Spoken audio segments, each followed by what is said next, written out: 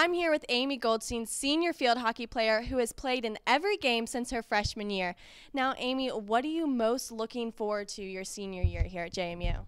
What I'm most looking forward to would probably just be playing with my team and hopefully winning CAA champs, which is my ultimate goal before I graduate. What do you think is key to being a successful student athlete? You've now done it. This is your 4th year. What do you think is important between balancing your schoolwork and balancing your sport? I think it's definitely time management. If you can't do that, then you're pretty much screwed, I guess you could say. What advice do you have to younger athletes when they're coming up? Some of them are first season. Some of these girls you're playing with, it's their first time being out in the field playing in the college. What do you have to say to them?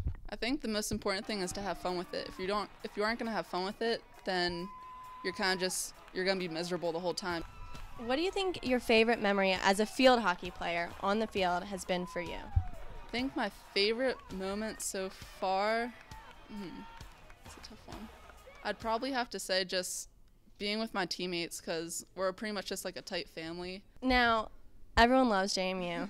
Is there something that stands out to you that you'll say, this was my memory, I absolutely loved it? I fell in love with the campus when I first got here, and that's pretty much, like, looking around, it's just beautiful.